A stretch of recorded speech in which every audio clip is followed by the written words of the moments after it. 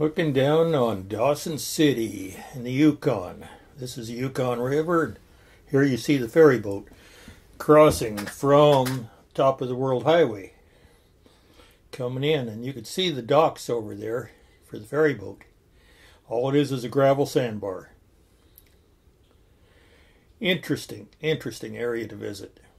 We had a ton of fun coming across on the ferry and exploring Dawson. Just wish we'd have had more time to spend there. You can see an old paddle boat up there being restored as, I don't know, they're making it into a restaurant or a motel or something. You can see some of the equipment used to kind of maintain the landing areas. Over to the right, you'll see some private boats pulled up on the riverbank. Yukon River stretches way up into Alaska. You can see the ferry, how he's making the turn and dealing with the current as he comes in. Watch him, he'll kind of drift into it. Power sideways, get himself locked up there, and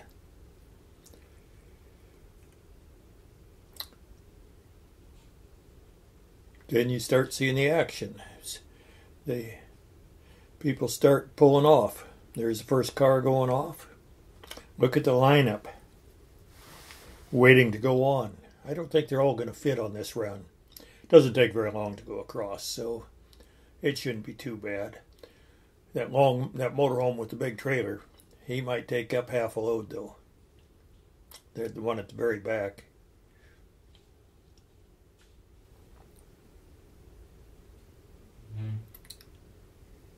It was kind of a rainy morning there. Luckily the rain had quit for a bit while I shot this.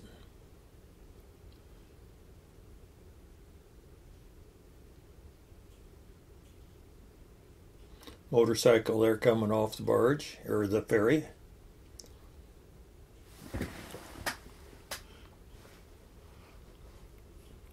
Then it's the people in the left lane's turn to go. Pickup and travel trailer and another rig.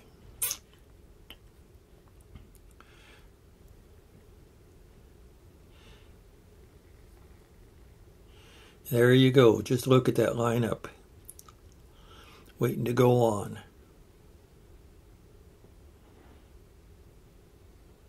Oversized vehicles in the left lane.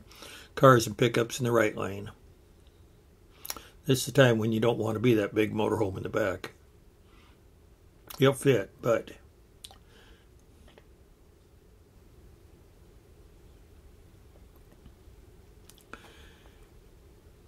there's a number of boats just up on dry dock, just stuffed up there. People work on them.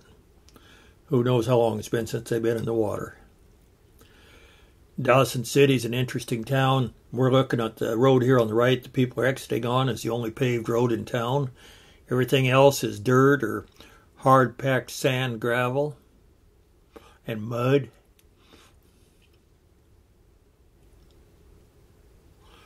See the colorful building, the orange and yellow? That's the Robert Service School. Definitely brightly painted.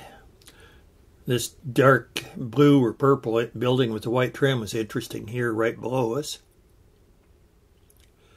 You can see the storefronts, you know. Dawson City goes back to the 1890s when the gold rush hit that area. It went from nothing to a booming town in a hurry.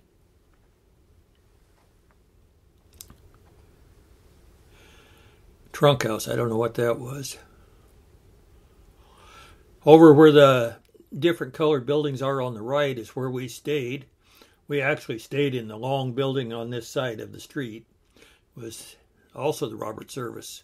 Oh, yeah, that was the Jack London building. And they were owned by Princess Cruise Lines.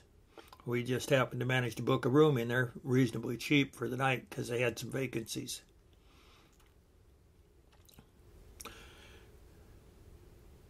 My son did all the arrangements and he did a good job of it. We had a good time.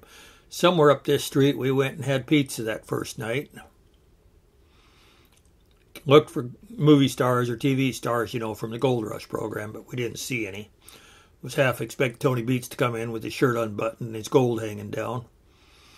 Didn't happen. We visited the museum the next morning, and that was a treat. Took the tour. Just so much precious history up there.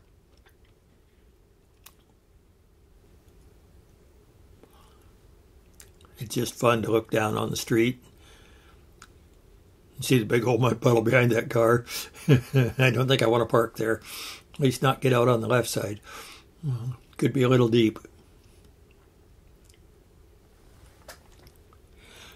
The building on the right is the downtown hotel.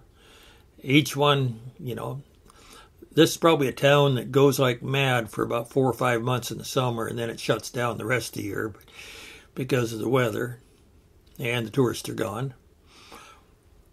Although rumor has it that a lot of tourists come up here just to watch the northern lights. There you can see more mud puddle and water holes. And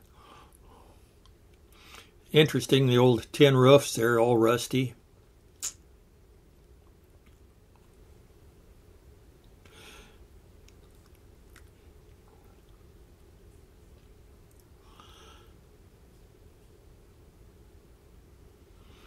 This building on the left is interesting. I don't know what it was. Probably lodging of some sort.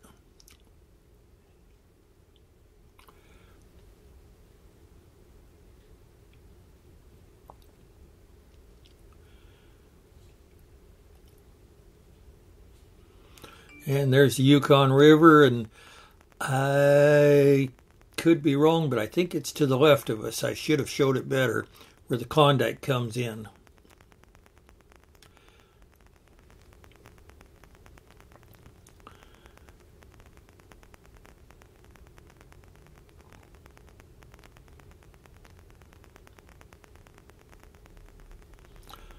You can see a few of the private boats there.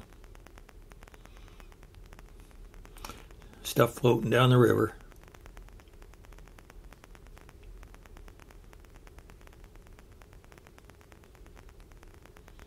Look at the old Yukon Rose. I don't think she's been in the water for a while.